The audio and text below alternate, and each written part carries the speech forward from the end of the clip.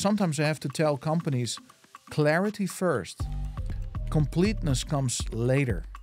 If you want to share a compelling story in a marketing campaign, become clear first. You cannot share everything you are.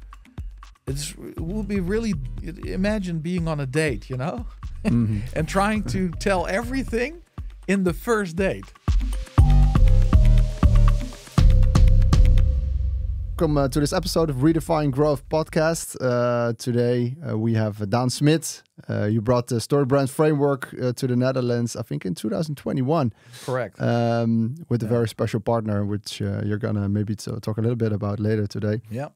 Very excited to talk about this framework and your insights. We've already discussing some things this morning. Maybe the introduction from yourself. Yeah. Introduction about myself. Daan Schmidt, founder of StoryBrand the Netherlands. Married, 4 kids. Number 5 is coming. Oh, wow. Congrats. End of February. So 1 son and 3 daughters. And then there's another daughter coming. Wow. And a dog, another child, right? Yeah. So, trying to enjoy life and do business with people we can have fun with. Yeah, I love how you say that. Enjoy life. This is actually in one of our taglines: solving world problems profitably while enjoying life. Right. Which is something we shouldn't forget while doing this. We were talking about doing these pods. You have a podcast as well. Yes. So everyone listening, please check that out. Go there. We've already been discussing some amazing guests that you had on the pod. So really looking forward to this episode. So to start off, the StoryBrand framework. Can you explain for the people that didn't read your book? Yeah, so it's actually narrative marketing, and it's a framework where you can use the framework to clarify your message, any message you would like to send out in the world. And for us, it's really important to give brands or people or companies or organizations the microphone that deserve to have the microphone. There's a lot of noise in this world. There's a lot of people that have a microphone that actually shouldn't be talking. And we want to give the right people the stage and, clarify the message. And that's where the framework is for. Right. So it's noisy out there. I think that's what you're saying. We see a lot of ads all the time. AI is coming, which makes it easier to get a certain level of How does the StoryBrand framework help to differentiate? Yeah, that's a good question because, just to explain a little bit about the noise first, I think the noise is actually getting louder and more each day. Like you said, with all the developments that are going on, I really like what you said before we started recording. It's an exciting time to be alive in. And at the same time, it's a challenging time to be alive in. How can you differentiate in that lousy world? So if you imagine that on average, we hear 3,000 marketing messages a day, and I cannot really fact check that, but this is what people are saying. We scroll 140 meters on average on our phones each day. Wow. Which is, just walk outside and take 140 passes. That's a lot. Yeah. So we're seeing a lot of stuff, television, apps. When you drive by the road, you see a lot of billboards. When you're at the airport, there's just a lot of information, both in words, both in images, and in video especially. So how do you shine? How do you make people listen to you? And we have found that it's not so much important first to be different. A lot of people try to be different with their company, have a different sound, but that's not the thing that really catches our attention, being different. It's being clear first. So I think there's a lot there. Yeah, being clear.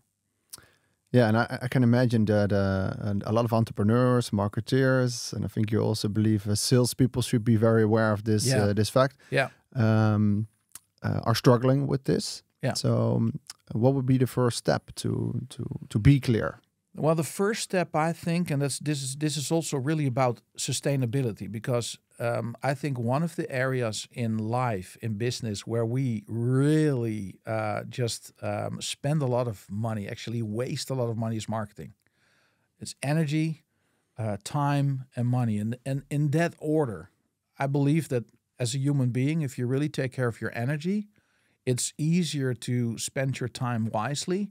And then it becomes easier to spend your money wisely. So in marketing, if you want a higher return on investment, this is the order to take care of. And one of the things that we do with companies is say, abide by the principle. And if you really abide by the principle, then the freedom comes later. So a lot of marketers, they just want to have fun, be creative, and do their thing, and the next shiny object syndrome. And then to somebody coming in and say, hey, there's a framework, and if you abide by that framework, you're going to experience this success. We normally tend to say, well, I'm going to figure it out myself. And this next marketing campaign, we're going to do it my way. And I've really come to the conclusion, there's just rules to life. You know, I love the motivational speaker. He passed away many years ago, but Zig Ziglar, a big motivational speaker, he always used to say, there's just laws on this planet.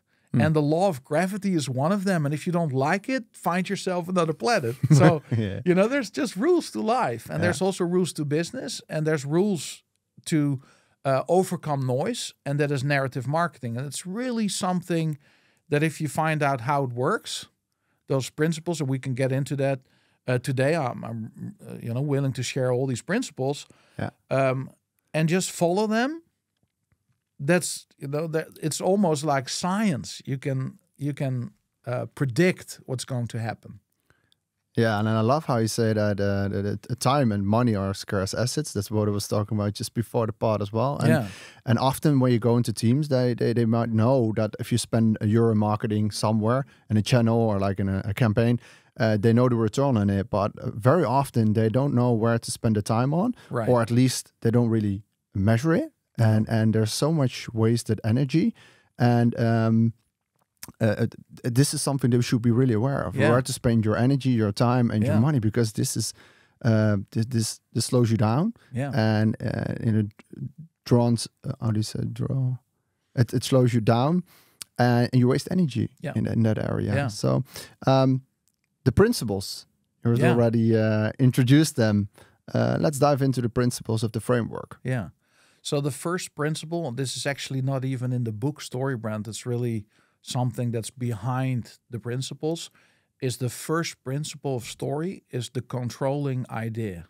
So if you make a movie, if you write a book, or if you're making a marketing campaign, the real question is, what am I trying to convey? If somebody reads my book, what is the main message?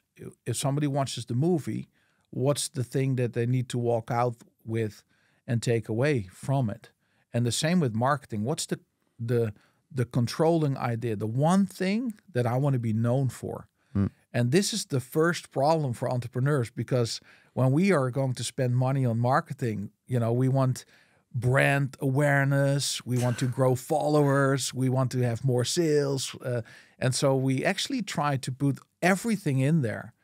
And that's a disaster waiting to happen. So what is the controlling idea? That's the first principle. I often talk about how can we allow people to talk on a birthday? Everyone. My mother, my friends, even people that don't know anything about growth hacking. I'll just give them one sentence they can say talking about sprints and sneakers that they can talk about on a birthday. Even with my nephew of 10 years old, like everybody should be capable of explaining it one sentence, very clear. And that one thing they should be remember, because also when for example, this pod or doing a keynote, what do you think? People are going to remember 15 things? No. What is the one thing they're going to bring home and going to discuss with their wife, with the kids, and maybe even talk to the dog a little bit? What is the one thing they bring home? Is that what you're saying as well? Yeah, that's it. You want to be known for it. It's really interesting. There's another principle that comes into place here, and that is people don't.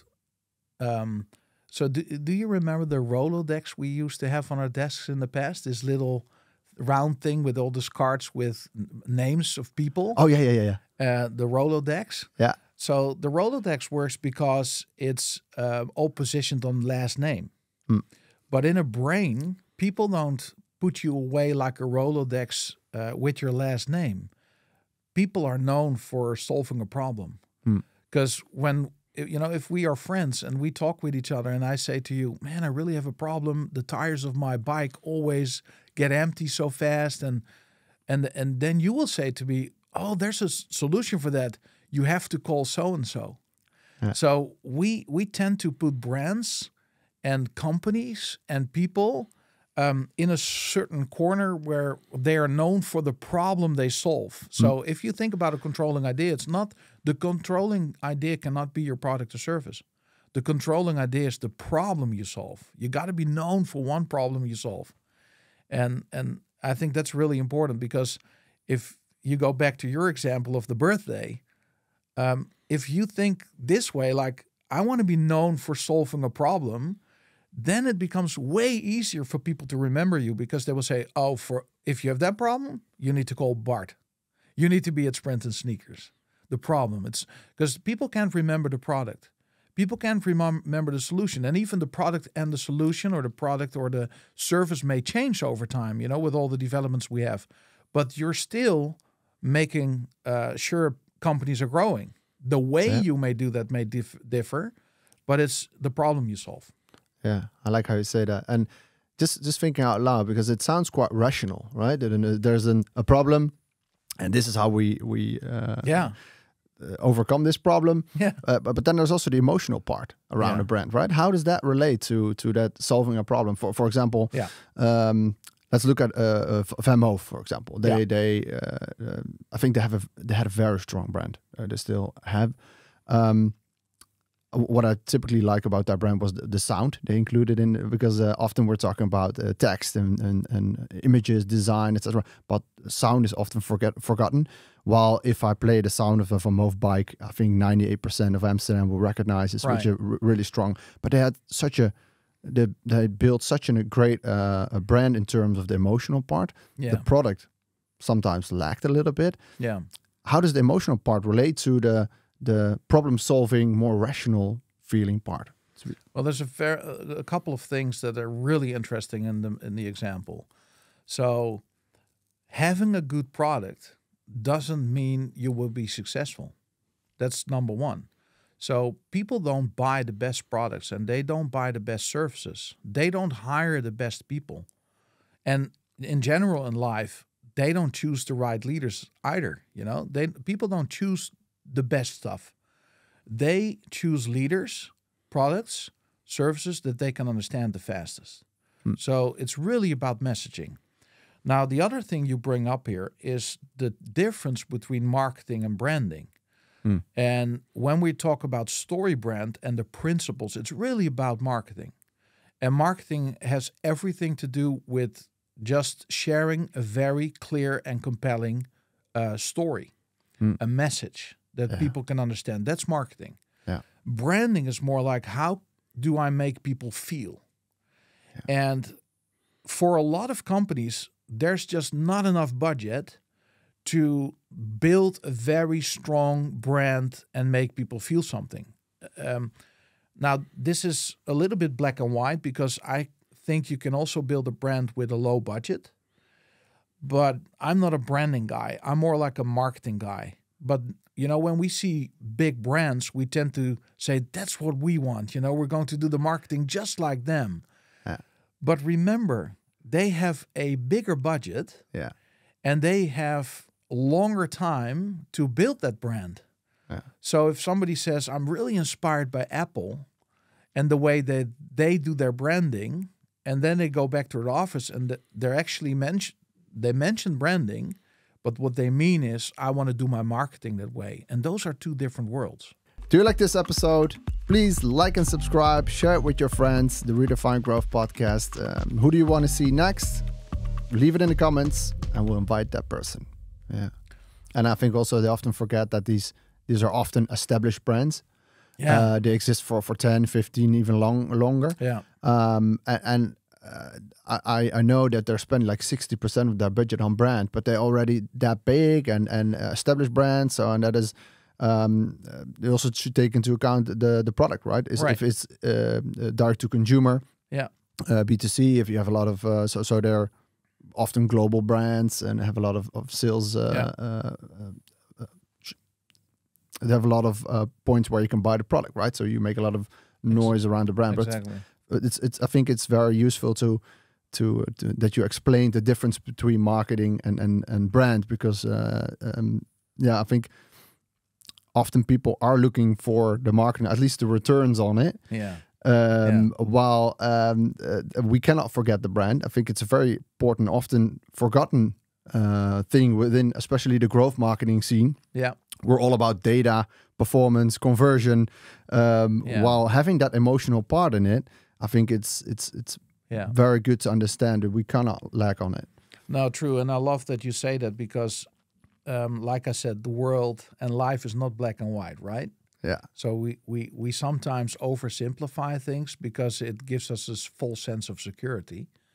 So to make it a little bit more complex again, I just mentioned marketing and branding are two different things, but at the same time, they're really married to each other.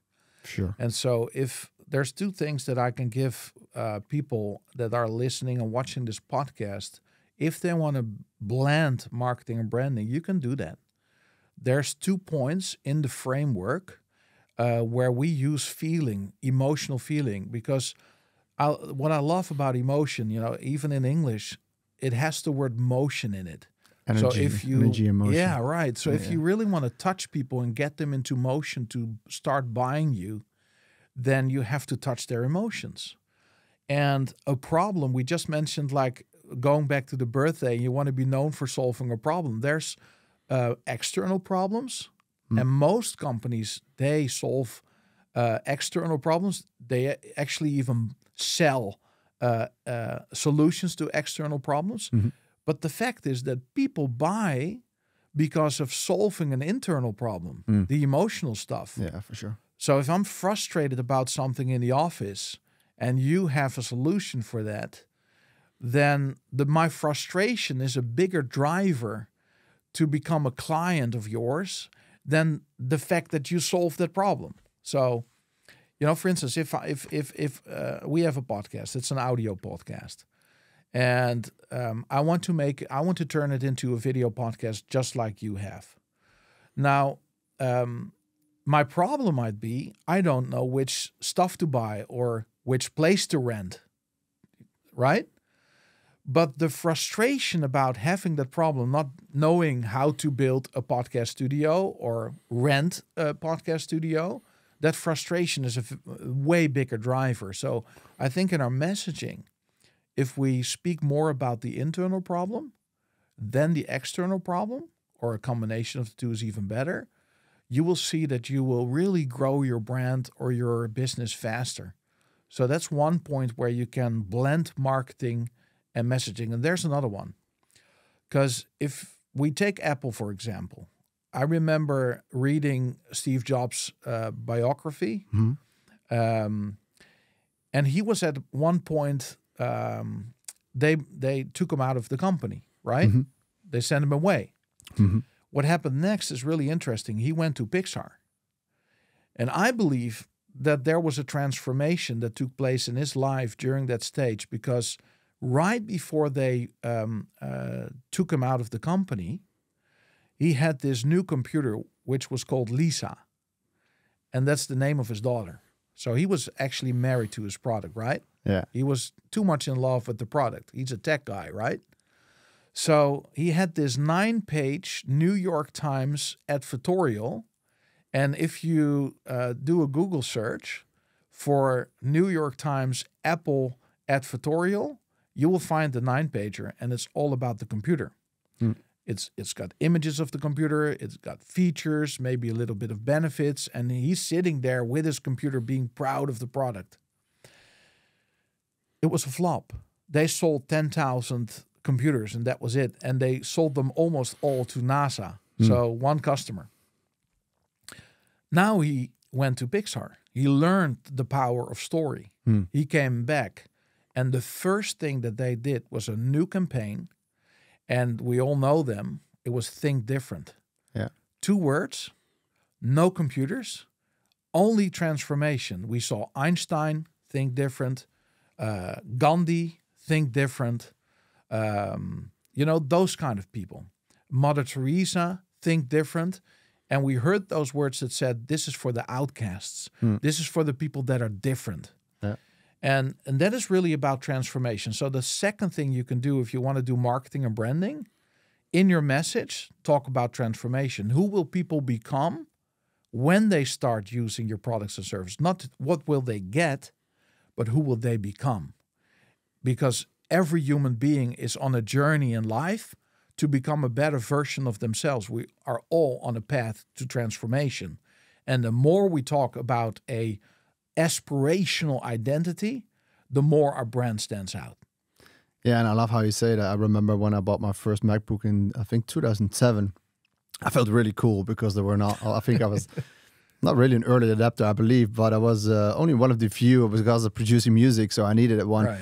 And I really felt super cool that I had this pretty expensive computer back then, Yeah. and I was only one of the few, so I could identify myself as being different. Right. Not sure if I was thinking different as well, but I love how you say that. And back to the previous point, the internal, external triggers that you also talk about. I think the most successful companies are capable of changing an emotion. Yeah. So if you don't know something, you go to Google. If you feel lonely, you might go to Tinder or some other social app, and they really change an emotion from feeling good to bad or the other way around. And love it. And it's also not only about feeling good all the time, because if you look at people that are addicted to something like gambling or whatever, it's even if they might win something really big, they just go back. So it's that we often as marketeers go to the external triggers. Yeah. Has any push notification and emails, and but I think it's really worth it to dive into the internal triggers. So how can we change that emotion, change an identity, or make someone feel better about themselves, or even like if you wear certain clothes, you might feel better because you wear those clothes, and that's when you're actually making impact on people's life. And I think that's a really good trigger for your marketing. Yeah, and one thing that I would love to mention here when you say that is the ethical side of marketing, because many times when we discuss these kind of triggers, people think about manipulation. Yeah, and this is the farthest thing away from manipulation, because in my opinion, my definition of manipulation is making somebody do something they don't want to do. And influence is helping people discover something that will actually bring them further in their life or business.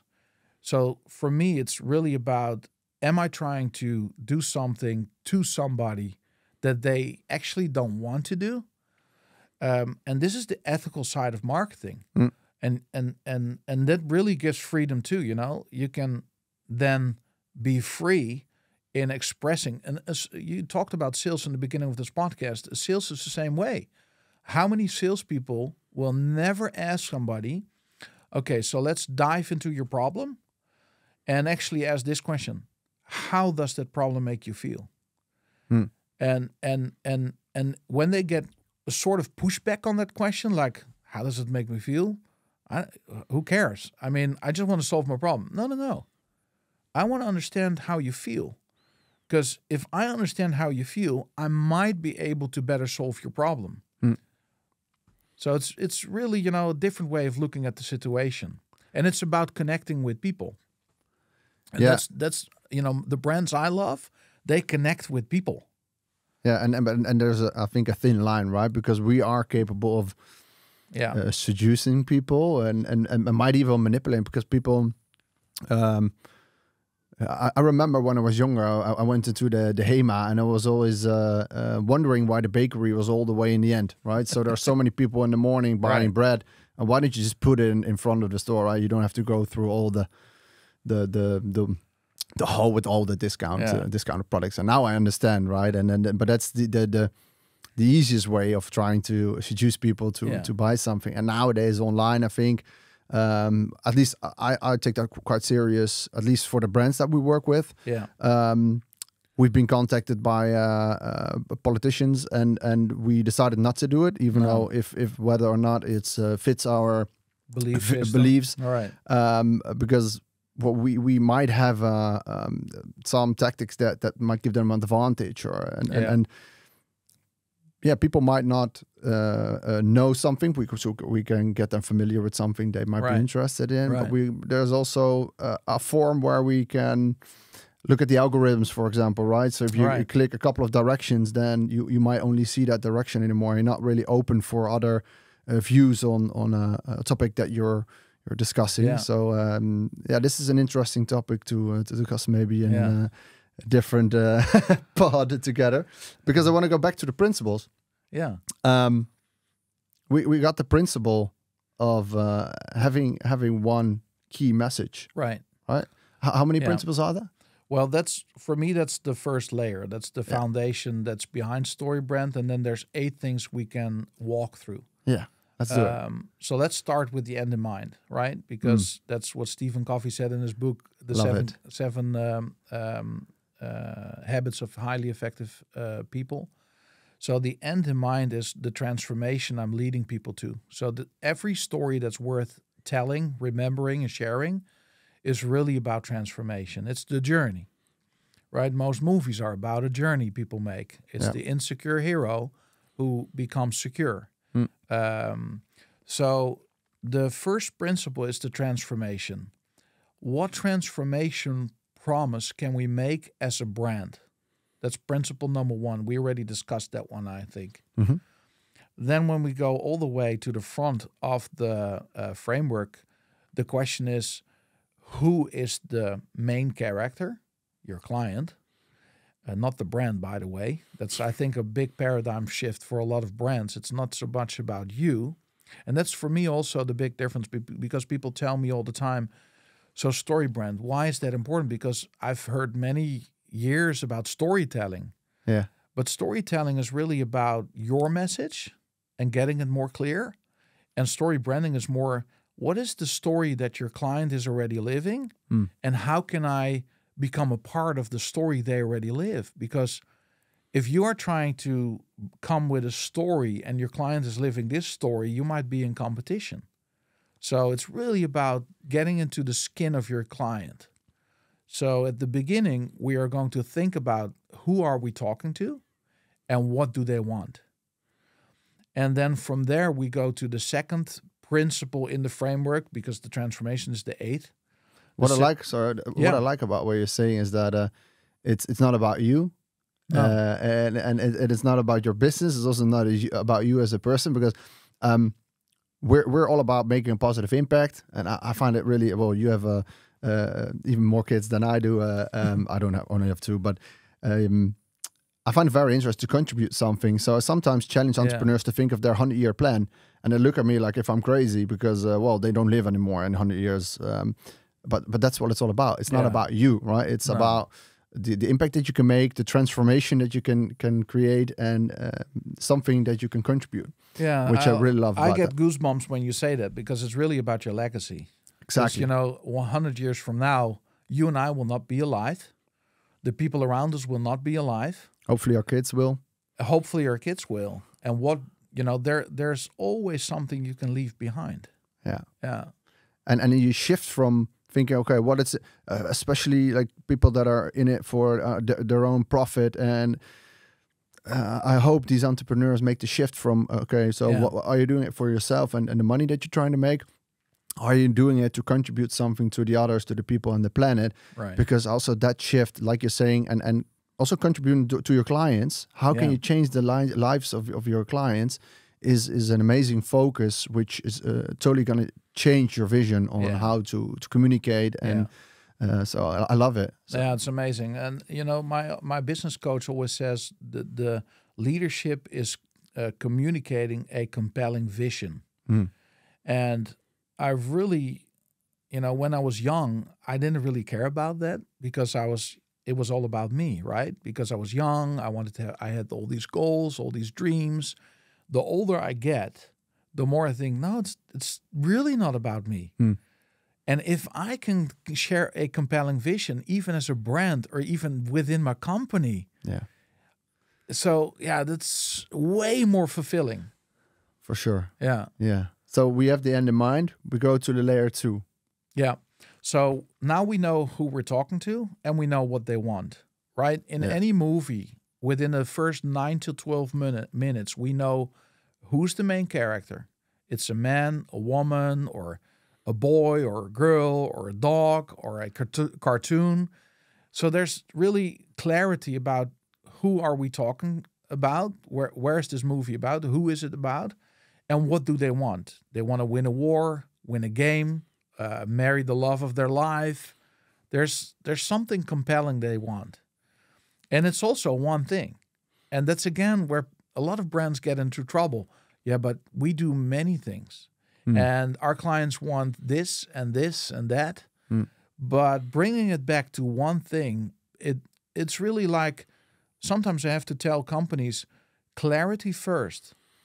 Completeness comes later. If you want to share a compelling story in a marketing campaign, become clear first. You cannot share everything you are. It will be really, imagine being on a date, and trying to tell everything in the first date. Yeah. Somebody will go ahead with a headache, it's just impossible. So they have to get to know you. And also I think the example of having a date, well, you cannot ask your date in the first sentence to bring her home.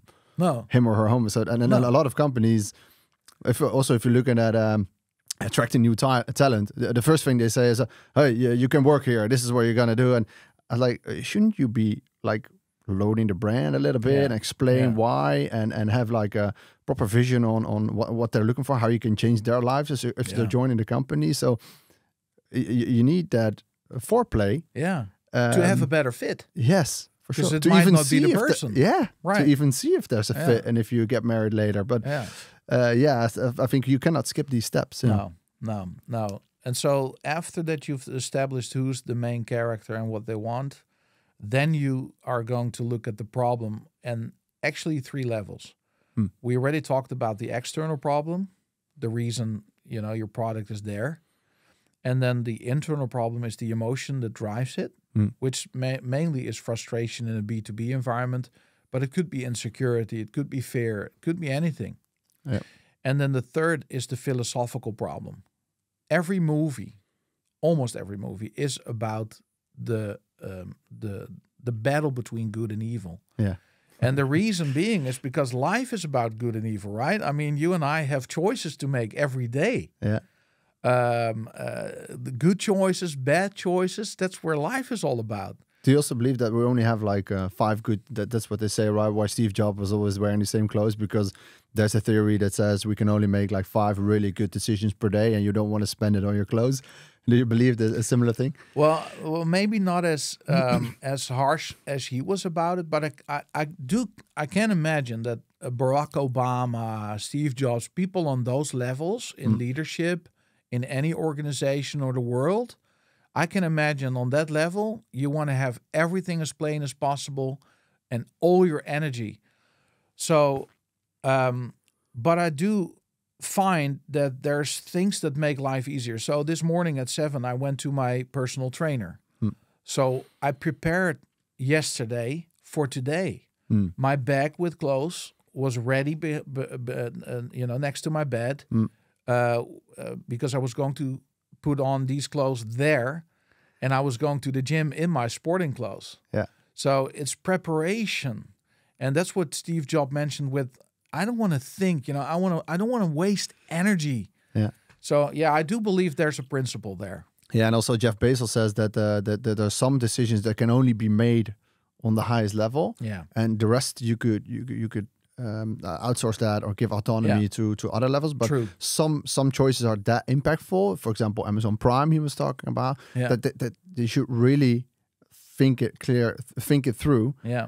before you make such a decision and make them on the highest level. So I think also deciding on the decision that you're making yourself or you want to waste energy on. Yeah. Or the other decisions, just I just grab the clothes that I find first and put them on.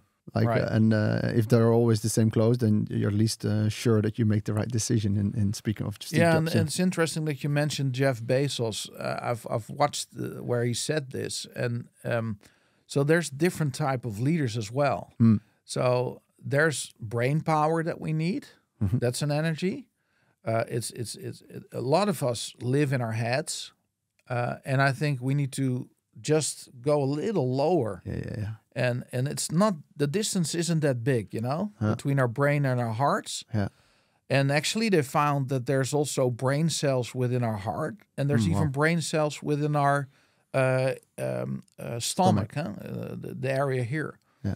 But I really believe that on this level, it's actually, if you go back to the level that you were, because kids do this all the time, they make decisions from their emotional center, so to say, their gut feeling. Yeah. And it's actually easier to make hard decisions. Just follow your gut. Because I can think all day, but the problem will not go away sometimes when I try to fix it on this level. So I really also believe like following your heart, but there should be a balance, otherwise we wouldn't have a brain. So, but I love like you say that, because we are wired to talk and to listen what someone is saying, and not that much anymore by feeling and looking at the person. And sometimes you have a conversation and someone walks out and you feel like, there's still something in the air. And to be aware of that and feel more, I think that's an amazing advice. And I learned that really the hard way by not listening to my gut feeling sometimes, and think of other priorities rather than my gut feeling, and actually knowing that it might not be the good decision, but still do it. So, that's, I think, an amazing advice to give to the listeners. Yeah. And if you go back in time, for instance, you get a new client,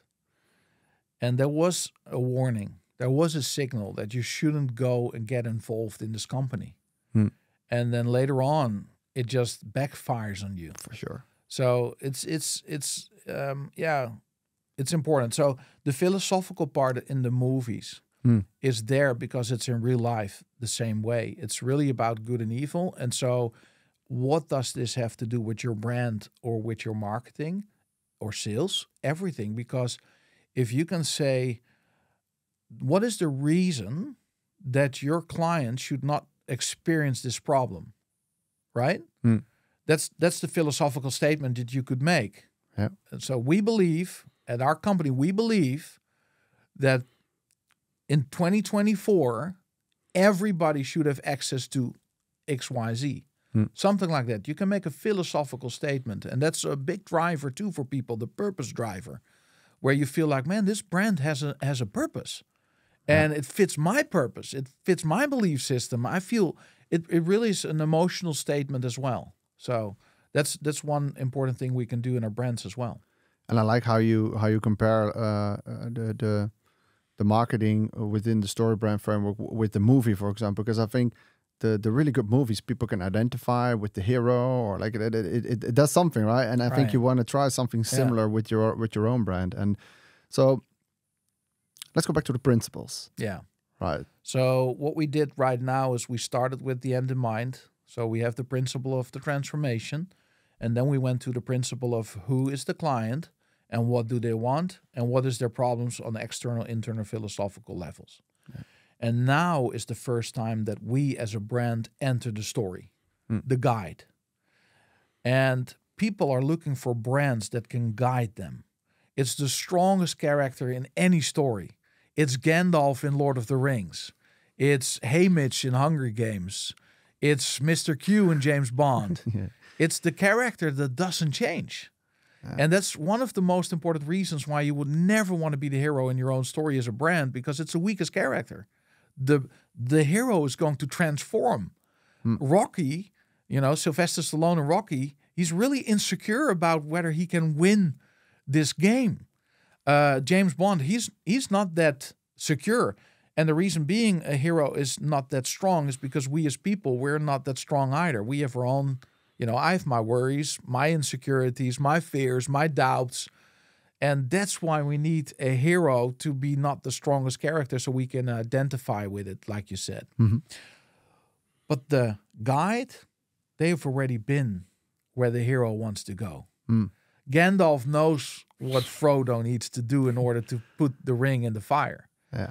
And there's actually two things you can do in your marketing or branding to become a very strong guide in the mind of your customer. And it's show empathy. Do you really understand me? And it's authority. Can you help me solve this problem? And authority is not really an issue. And I mean, you know, we can put logos on our website of the customers we have and testimonials and how many years we've been there and how many employees. That's all authority. But hardly any brand establishes the emotional connection there, which is empathy. You know, I was just talking about my personal trainer. I started personal training 3 years ago, and basically wanted to get more fit. I found out after 2 years you don't lose weight from personal training. You really have to do something about your diet. So that's what I did last year. I lost 14 kilos. Wow, congrats. But when I went to my personal trainer, I remember he made an emotional connection with me. He said, Daan, so you own 2 companies, you're married, you have kids. It's tough to take care of your body. And I said, what? I thought to myself, hey, that's an interesting way of saying it. But also, why is he saying that? And then he took his wallet and he showed me a picture where he had more my posture than the skinny, trained muscle man he's now. And he said, you know, there's been a time in my life, all kind of reasons. I won't go into it now, but there were all kind of reasons why I look like this. And I was frustrated there. And I changed my habits, and I've actually created a program that anybody can follow to become fit again. And because of that emotional connection he made with me, the empathy statement, you know, because he came in and I was actually a little bit like, oops, you know, impressed, or how do you want to say that? But because of the empathy, I felt secure and safe to say, hey, this is the guy, you know, where can I sign? At that moment, you're not really thinking about what's the price I need to pay, or, you know, how much is it going to cost? It feels like this is it. No matter what the price he's going to mention, I want to work with this guy. And I think the emotional part of that, the empathy and authority, they go hand in hand. You can have a lot of empathy. You know, I could go to a dietist and say, I want to lose weight. And the lady says, Daan, me too. You know, we can have a pity party there and have a lot of empathy, but no authority, right? So they go hand in hand. So that's another principle. And I can imagine that a lot of business leaders are looking for something like this. What is a really practical advice that you can give to establish that connection? Because I think it could be challenging, right? Oh, this is one of the hardest things to do, right? Because you don't want to become all emotional with your brand. But imagine that you have a company where you sell CRM for sales organizations. And you've really created this product yourselves with a couple of sales dudes. And you created it because you missed something some were too complex and never got used, and they became a mess. And other were too simplified. So you really have a vision, and you built the sales CRM system. Now, an empathy statement you can make is in your founder story, where you say, as former sales executives, we get it. Nothing more than that. But just saying something, explaining why this was so important to you, will bring about a trust. Like, hey, these guys are former sales executives. That's why they created the product. And so this is a problem sometimes. We lie in marketing. We come up with a story that's not true. And I'm really for truth. It needs to be authentic. Because people will feel it, you know? We have this bullshit sensor, right? We know when it's true or not. So it needs to be true, but find something where you can be true to your brand or identity, where you can really say, this is why we understand your problem. Yeah, and also the story that you're telling about your personal trainer. So showing that you have a similar experience. You've been there, and it should be true. But there's often ways to find similarities, right? So if you introduce yourself and you're telling me that you have kids, you have a dog, and I can talk about my kids and the dog that I share with my parents-in-law. So there's always ways how to find similarities and find connection. Yeah. But totally true, that should be authentic and similar ground. Similar ground. And at the same time, don't dilute your authority. You know, you don't get too strong in your empathy statement where I say, well, are you still having the same problem that I'm trying to solve? You know, that's not going to work either. Yeah. And one of the things that we do is, I think, well, sales, how it was traditionally taught, is not the way to go anymore. No. Like often I say to Stijn, one of my colleagues, so you go sit next to them. So actually I should be sitting over there, but think along with them, the challenges that they face. And if you can really change their life, and if not, then you're not going to sell anything, right? So if we're not the company to work, and I think that's, tell them. If you literally go sit next to them and think along and actually see whether or not we are fit, or even advice. I sometimes send potential clients to our competitors, because I believe that there might be a better fit there, because they're focused on very early stage. And I'm very aware of the things that we're good at, but also very aware of them. And I think that might contribute to authenticity, right? That's so good. being sure about the value that you can drive, and if you can really transform something, and if not, it's then all don't about do trust. It. It's building trust. You will never guide anybody in your life that's not going to trust you. So the brand is all about trust. And I think we have to be very straight with people. We should write way more blogs and articles and make more videos and podcasts about trust, you know, like how many brands can you find in Holland that have a page on the website with this is the people we work for, and this is the people we don't work for. These are the people we found to be a good match with, and these please go here and here, and even name those competitors on your website and say, if you're looking for this, go there. If you're looking, hardly any. And it's interesting. We're building 2 new websites right now, and that this is what it's all about. Really about that honest, open. You know, it's also been a mirror for our brand with StoryBrand. We don't mention our prices on our website. We should. At least we should give some ranges, you know, to be open with it, to be transparent. It gives a lot of trust. Saves a lot of time too. It's a lot of talking where there's no fit in terms of budget. Exactly. I can imagine that. All right, so on to the next principle. So this is a challenging one emotionally, finding that connection. But I think the advice you give is very practical and helpful. So what do you next? Well, the interesting thing, the story we're writing now is about this customer who wants something, has a problem, and finds a guide who is able to help them. And the next part is the guide will not solve the problem for the hero. He will help him solve the problem. So he gives the hero a plan. And this is most of the time really like a literal scene in a movie as well, where you give, actually for a brand, it's more about show people that it's easy to work with you.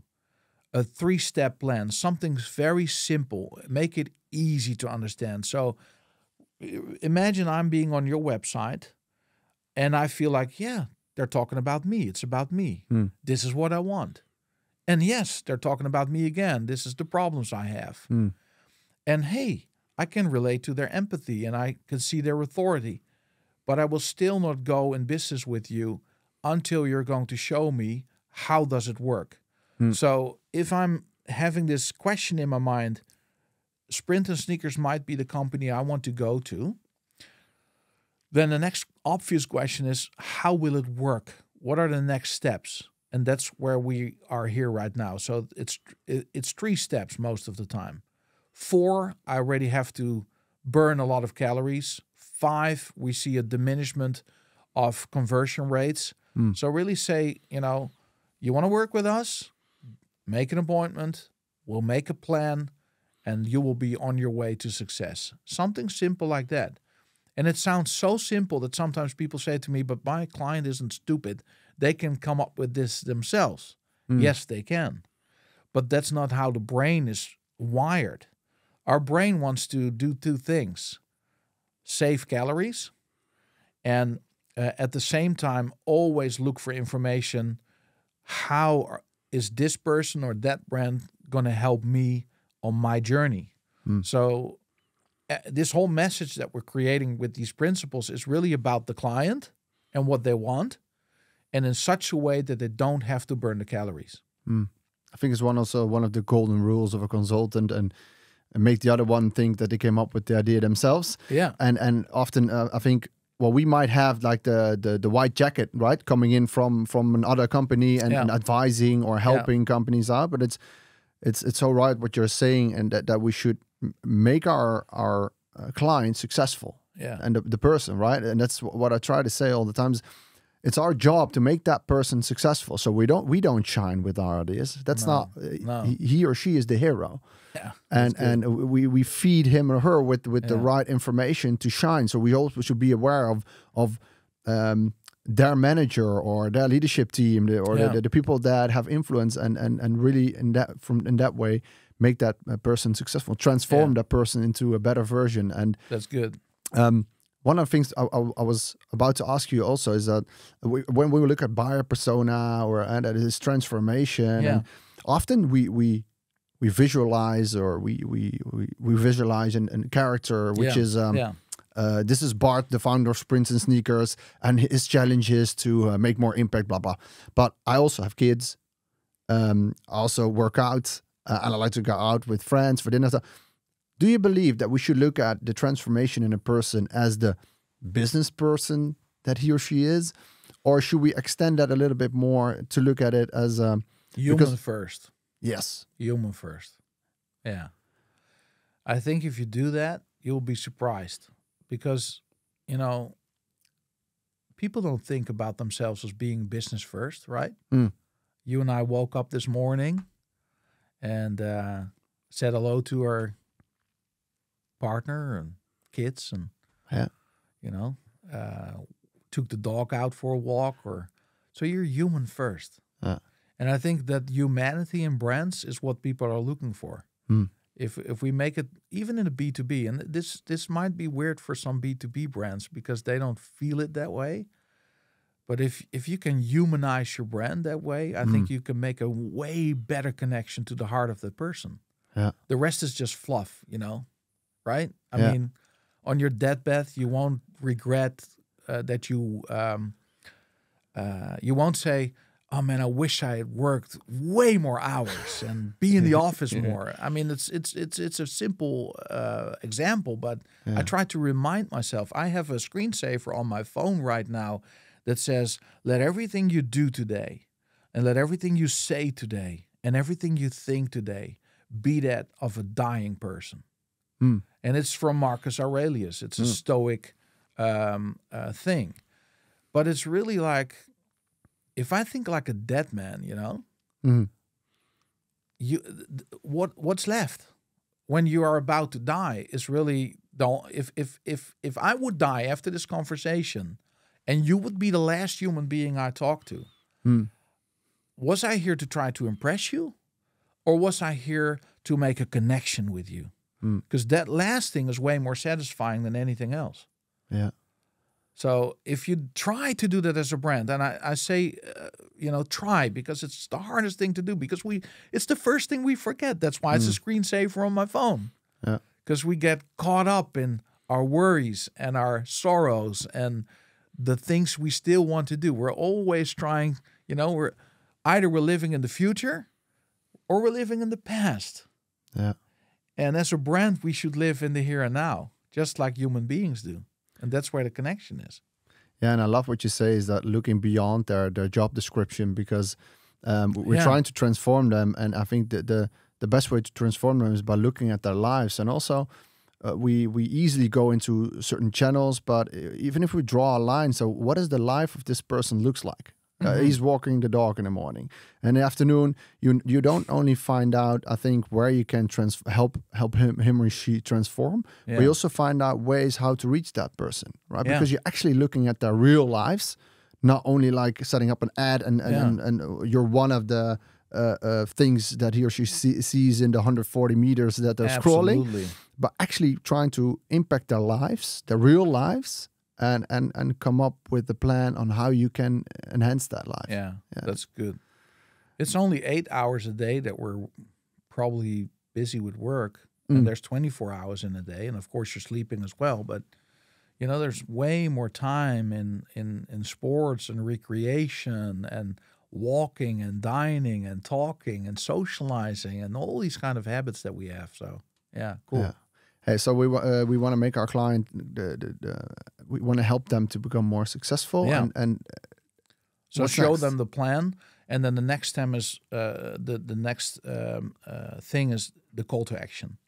And I really like what you said earlier about the first date and trying to get somebody to your home or in bed.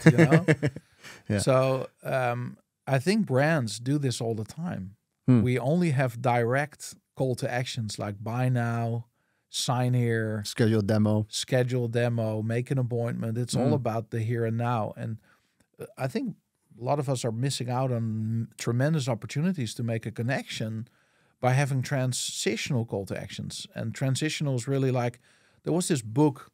It's interesting. There's a book about the 12 stages of intimacy in romantic relationships.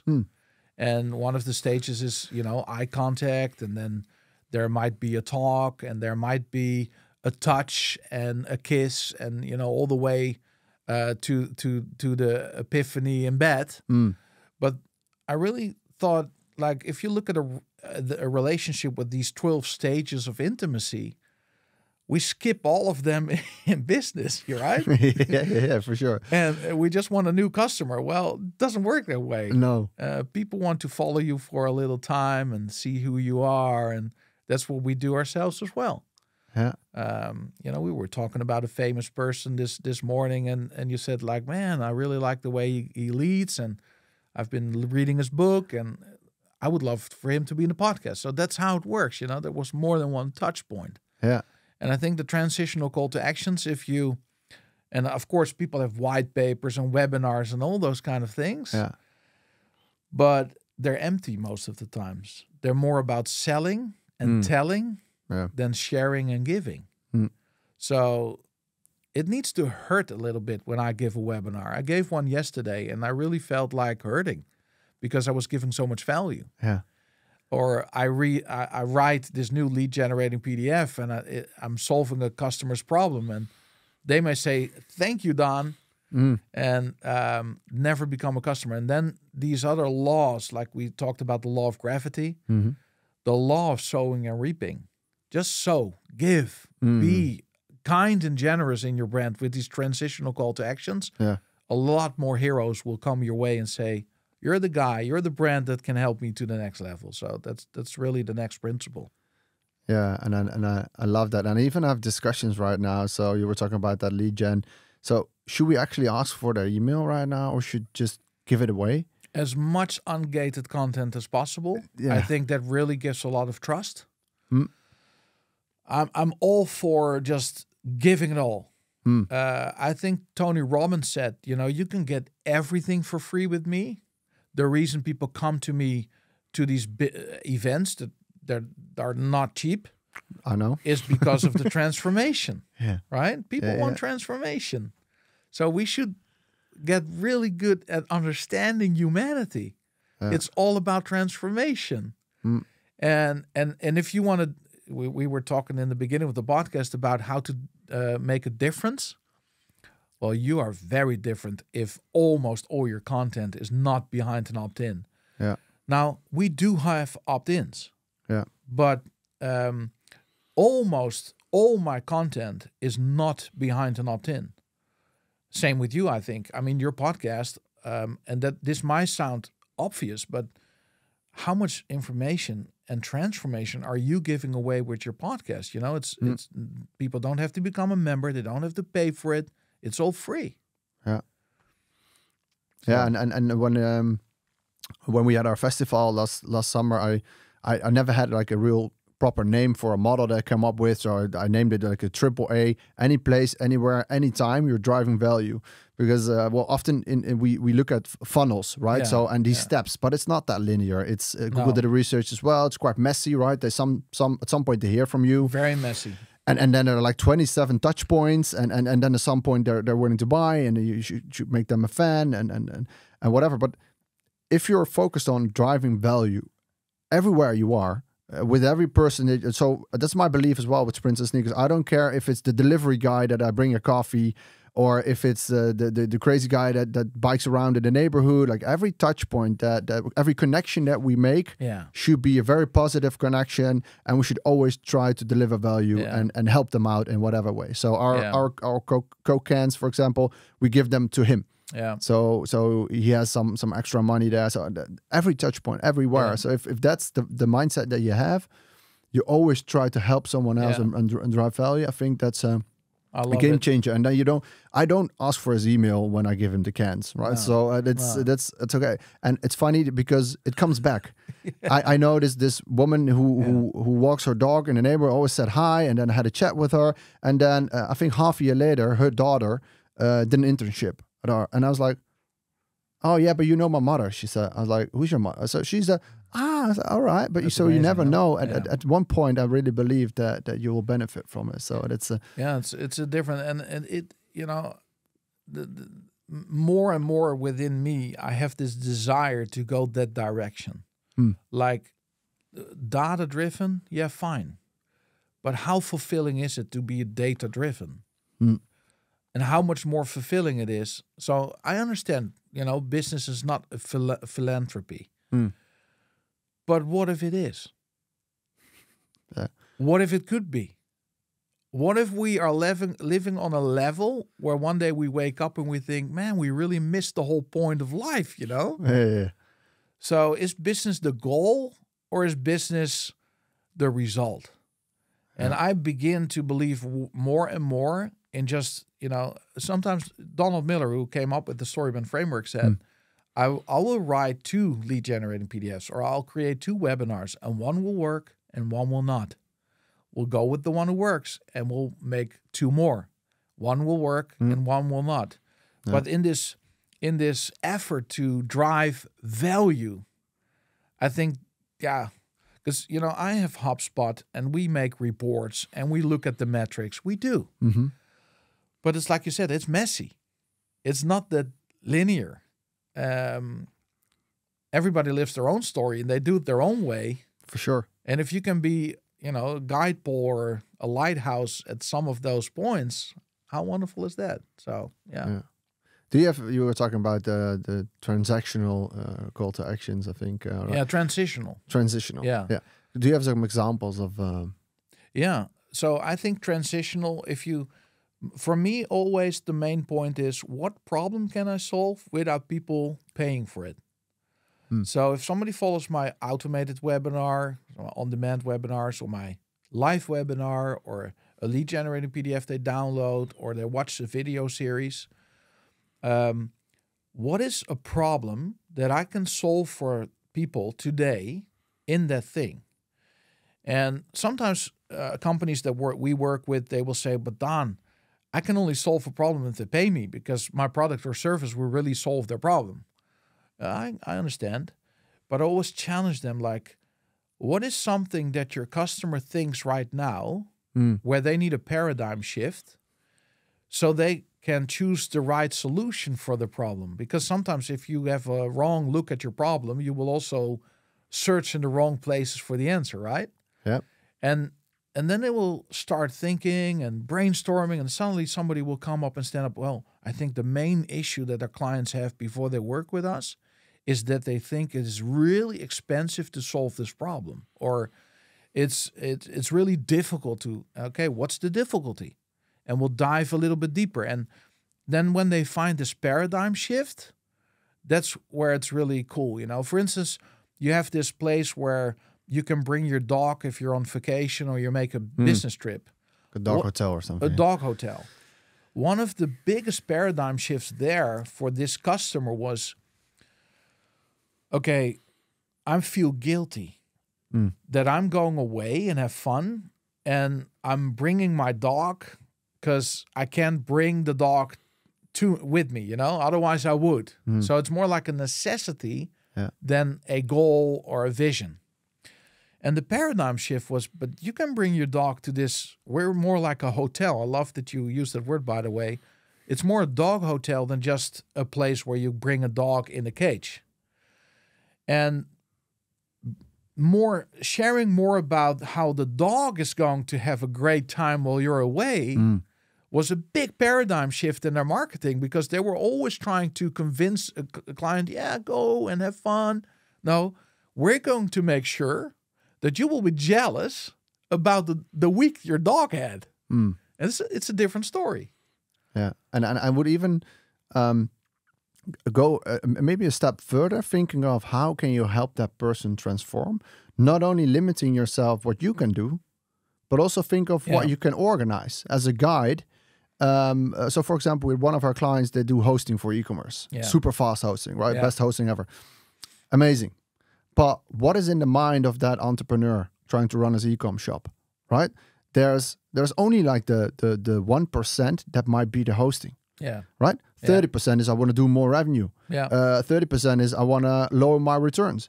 Right? So even if a hosting party, you can organize a growth hacking webinar, helping your client and even extend your guidance beyond the things that you do yourself, because you are a guide. And if you can organize it, and that might bring you in such a competitive position compared to your competitors, because you're not only offering the product that you're offering yourself, you're guiding that person in way more that because you're organizing it for that person. So that's I believe that could be a game changer in your thinking.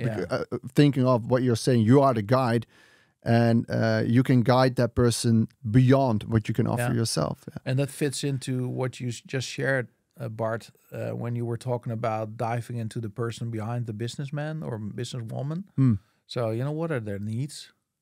And I like it. It should be always in relationship to your brand. So with the hosting, it can be about things that pertain to that around it. Yeah. And it's a beautiful way of being a brand. It's also way more fun. And now suddenly you have a lot of content to share, right? Because sometimes these type of companies you mentioned, like a hosting company, will think, well, what can we talk about? Yeah. Which articles can we make? I mean, there's only so much to say about hosting, right? Yeah. But your goal is to transform the lives of your clients, and then there's more than only hosting what's in their mind, and that's a amazing thing. Yeah. For many years, I thought about mission and vision and purpose like crap. Like really, I thought that way for many years. Like, companies that share about their mission and vision and values and purpose, that's not what it's all about. You just got to have a good product and do the marketing right and do the sales right and the operations right, and you will be profitable. But more and more, in line with what we just shared, no, everything is about your mission.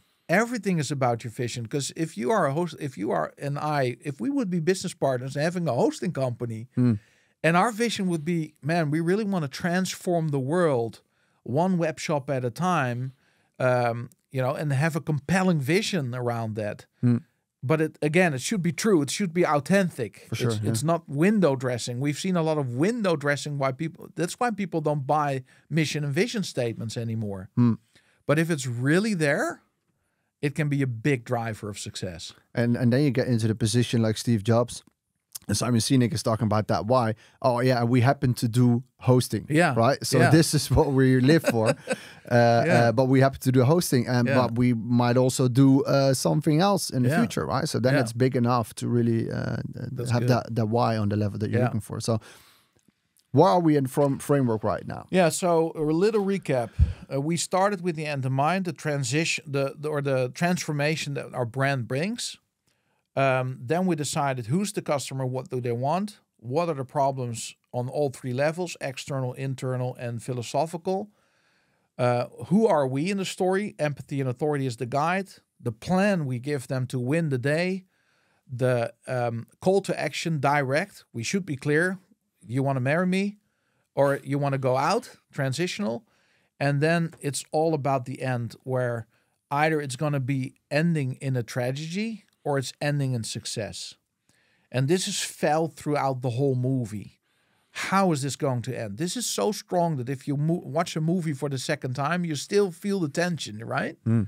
So the tragic results is also being honest. It's not manipulation, but we should have a little salt in the recipe, right? I mean, if we bake bread and there's no salt, it will not really be a great bread. If there's too much salt, that won't taste either. Yeah. So we don't want to become the messenger with the bad news all the time, but we do want to say, hey, there's something at stake here. This is about your success. And that's the tragedy part, the failure part that we should mention. And then it's more about the success, the vision we want to go to. How is your customers' lives going to look like if they use your product and service? Because they will not use their brain power to come up with that image themselves. You have to create it for them. You have to show them what success looks like when they work with you. And that's very powerful and strong because that's the direction of the transformation, right? So those are the real principles that we need to figure out for a brand. Do you have some practical examples on how you can show that transformation or where they're going to? Yeah, I think one of the things is like, for instance, if you would say hiring the right IT guys in your company has always been like a painful, where can we find them? And then they might be very expensive. And before you know it, once they're trained, they leave your company. So how can you come up with the right talent for your company, for your IT department? Well, imagine if we help you find the right people in places you have never looked, who are willing to grow with your company for the long term, how would your life be? And then show that, make little movies about it.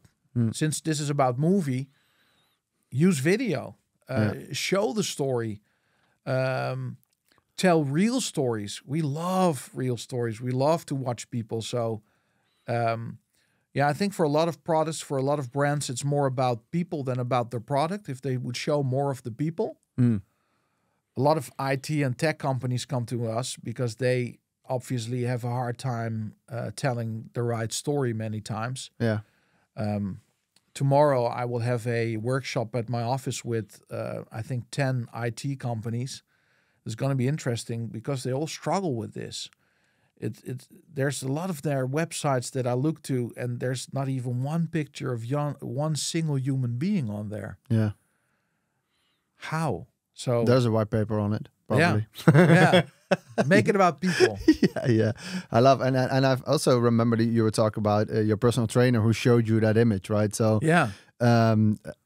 getting your clients to show the transformation, and it's also that's always better than telling yourself. And I remember working with the coach and asked him, so what differentiates yourself from the other 140,000 coaches in the Netherlands? You have experience, have a specific methodology, and it's like, probably everyone will explain the same thing, right? Good. So by just showing the transformation that he realized with his clients, you don't need to talk about what's the value or like the methodology, the experience that you have. You just showcase the transformation that other went through. Yeah. And I believe that is a great advice to give. And it's so easy as well. To just go with the camera to your clients and ask them some questions and make a video out of it and use AI to cut it in nice pieces and all that stuff. So thanks. This is amazing. Our podcast is called Redefine Growth. What we try to do, growth is often about maximizing profit and shareholder value. What would you think Redefine Growth is in terms of the StoryBrand framework and your vision on it? Yeah, I love that question. Two things come to mind. First, I think it's really important for entrepreneurs to talk about the internal story in their company. So You can do a great job for your customers, but the most important people you have, the most value you have in your company is the people that work with you, not for you. They work with you. Yeah, good. And I think we need to have a compelling vision and story for them first, because they're with you, and you don't know how long they will be with you. But, you know, I like to think about my team. I always imagine they will stay with me for the rest of my life. They may not, but that's my intention. I want my value and my company to be so high that they will never think about going away. Now, they may, and that's fine. It's their journey. But I want to live a life where they feel like, man, I want to be part of that. So I think if companies do that, that will radiate through your skin. People will feel that. So that's the first thing where you can redefine growth. Are my people growing in their vision? What are their dreams? Transforming their lives as well. How am I helping to make sure that their dreams come true? And sometimes, you know, as long as the vision of your company and the vision of a person will be in line with each other, you can win both. And if somebody decides to go this way, either the company or the person, that might go off track, and that's fine too. Sure. So that's one. And two, redefine growth. I always like to think of profit and revenue as that's not a goal. It's the result. It's the result of something you do. And I think truly, if you look at, there's this Dutch word, ambacht. You know, it's what's the English word? I think craftsmanship. Yeah, craftsmanship. Now, if you imagine this one man or one woman really being good at a craft, skilled, you know, they a painter, an artist, somebody who makes music, or somebody who's making furniture, but they're really good at a craft, or they make boats, or that craftsmanship. If we fall in love more with that process, then we will never have to worry about clients anymore, right? I mean, of course, people need to know about the fact that you're good at something. That's why we talked about story. But I think in connection to the story, focus on the craftsmanship and tell that story. I think that's amazing too. And that's what I love that you're saying that. And that's why I'm so fascinated by the Japanese culture, where they're they could be so passionate about something and really like, well, if you're a tattoo artist, you first have to practice 16 years before you try it on some people, right? So that's the level of passion they have for certain things, and they go into it that level of that's such an incredible, inspirational thing, I believe. So I don't really think that you're an expert in growth hacking and doing one-day course, to be honest, or at least challenge yourself to really find something that you're passionate about and really try to be as good as you can. And then the money will come. Because that way you can go deeper instead of broader. And I think that's for a lot of us marketeers, the next shiny object syndrome we talked about. What's the next thing? What's the next thing? No, go back to the principles, because they will never change, even in an artificial intelligence world. The principles will stay the same. Otherwise, it's not a principle. Yeah. I love it. Everybody should read your book, use the framework and the principles. This was super inspiring. Thank you so much for this podcast.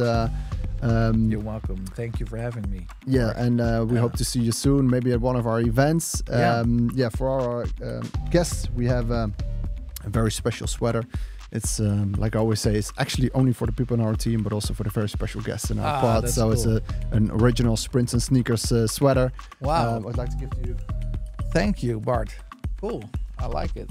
Thank you so much for everyone listening. Please find Daan Schmidt on LinkedIn, YouTube. Check out his podcast. And we hope to see you soon in another episode. And thanks again. Thank you.